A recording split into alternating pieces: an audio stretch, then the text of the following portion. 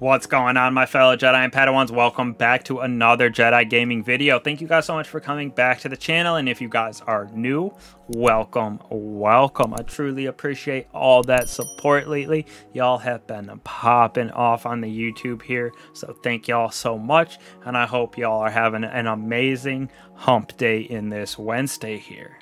Now, if y'all are feeling a little sluggish and tired on this hump day, make sure to hit up Jedii Energy for some amazing drinks with multiple different flavors that'll keep you focused and give you energy for the rest of the day without that crash. So hit up Jedii Energy, use code Jedii at checkout for 10% off and get yourself some amazing flavors. Now back to the video here, we are running a Titan Arc 3.0 build for y'all with the new exotic arms in the point contact cannon braces that pair perfectly with our new melee thunderclap. We're also going to be going over a hunter build later once the chest piece gets re-enabled with that gyro falcon chest piece. So moving on, as always, we're doing our abilities, aspects, and fragments first for our striker subclass. So we're going to be running the Fist of Havoc super with our towering barricade and strafe lift.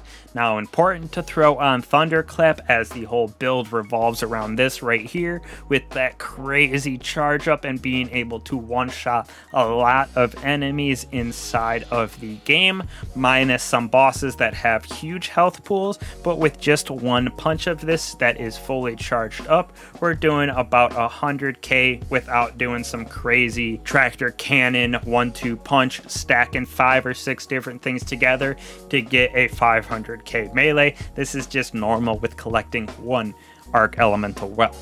Now we're using storm grenades to pair with this for that extra pop on Titans, especially because of Touch of Thunder aspect. So our storm grenades, after detonating, create a roaming thunder crowd that tracks nearby targets, firing those bolts of lightning. So it's very good at sustained DPS, as well as tracking some of those extra adds and clearing everything out in an arena. Next off, we have Knockout. So our punch, when critically wounded or breaking a target's shield, it infuses your melee attack with increasing range and damage for a short period of time. Defeating targets with these melee attacks starts health regeneration and makes us amplify. For our fragments that we're going to be using Spark of Magnitude for that storm grenade, which just has it have that lingering effect even longer, allowing us to clear more adds and do additional DPS on some of those thick champions and bosses inside of the PvE realm. Next off, we have Spark of Feedback. So when we do get this to proc, taking that melee damage briefly increases our outgoing melee damage, and it gives us 10 resilience. That little outgoing damage bumps it up to about 150k that we can do with this melee, but it is a little hard to get this to proc at most times. On the other side, we're going with Spark of Beacon, so when we're amplified, our arc special weapons create blinding explosions. So this is going to pair well with that Delicate Tomb exotic fusion rifle that I've been running in a couple of my builds here because I think it is very S tier for that Arc 3.0 synergy. Last but not least, we are using Spark of Resistance, so when we are surrounded by combatants, we are more resistant to incoming damage. This just allows us to get up close and personal with this melee and hopefully get Spark of Feedback to proc a little bit more than normal by just standing back and letting damage come to you instead of getting up in there with the Titan build as Titans do and just punch everything out. Now onto our weapons here for this Titan build, very similar to our last build with the Warlock exotic helmet that is new this season in the Fallen Sunstar. So using a submission SMG with Subsistence and Demolitionist, allowing to get back our storm grenade even faster, and then the Delicate Tomb, like I said, which helps us create ionic traces intrinsically, as well as creating that blinding effect via our aspect and fragment that we have on to make us amplified, and then the fragment to have that blinding effect on arc special weapon final blows. Those ionic traces that we collect will also overcharge this weapon, allowing us to jolt some of those stronger combatants and just intrinsically keep getting back that overcharge and creating more ionic traces. And finally, we're going to be using our Storm Chaser with auto-loading holster and adaptive munitions, so we can take this in and break some additional shields that aren't arc with the adaptive munitions, and then that auto-loading for DPS. This thing is still pretty high damage, even though we don't have firing line or Vorpal on this weapon here. Moving on to our armor pieces and our mods, we got Harmonic Siphon, so both our Storm Chaser as well as our Delicate Tomb Fusion have the chance to create those orbs of power on those final defeats in rapid succession. And then we're going to have Melee Wellmaker, so when we get that charge up in our Thunderclap and let it release, we're going to get those arc final blows, creating arc elemental wells.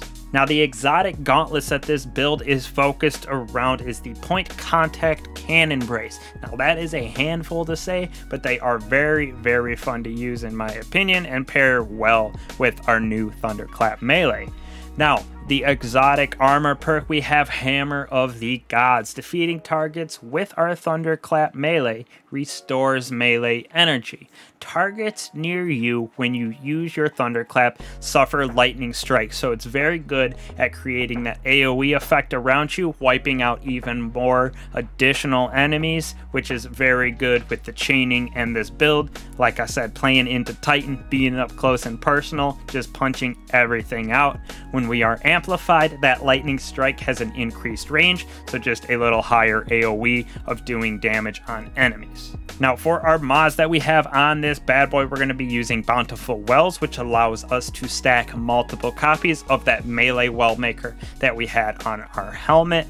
And on top of that, again, we're using 2 focusing strikes, which grant us class ability energy when causing damage with our melee. So we're going to be able to protect ourselves in that higher end game activities with our shield more often in 100 resilience. And when we do damage with our melee, since we're going to getting it back very, very quickly, almost instantly with this build. Next off on our chest piece right here, we're going to be running damage melee resistance, so we can get that spark of feedback to proc by being up there and in close and personal with a lot of our enemies. This just again helps us stay alive, taking less damage from those melees.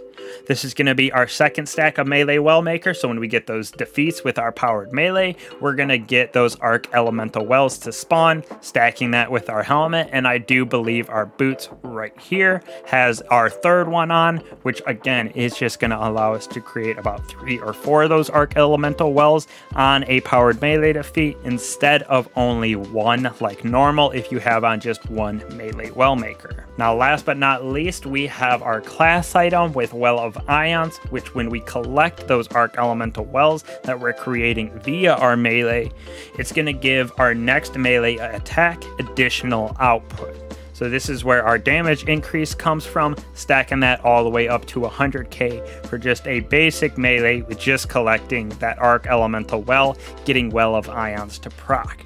Now we're going to have 2 outreach on this as well, so it reduces our melee cooldown when using our class ability, so it just pairs perfectly with the focusing strike that we have on our arms. So when we do melee damage, we get our ability back faster, and when we throw down our ability, we get our melee back. So it's just a perfect positive feedback loop. Love that part of the build. As you can see, we're just wiping out enemies easily with this charged melee. You don't even have to stack it all the way up to 100% on a lot of these rank and file red bar enemies. If you're taking it into some of that harder endgame activity where you're a little under leveled and under light, you will have to charge it up all the way to get that defeat.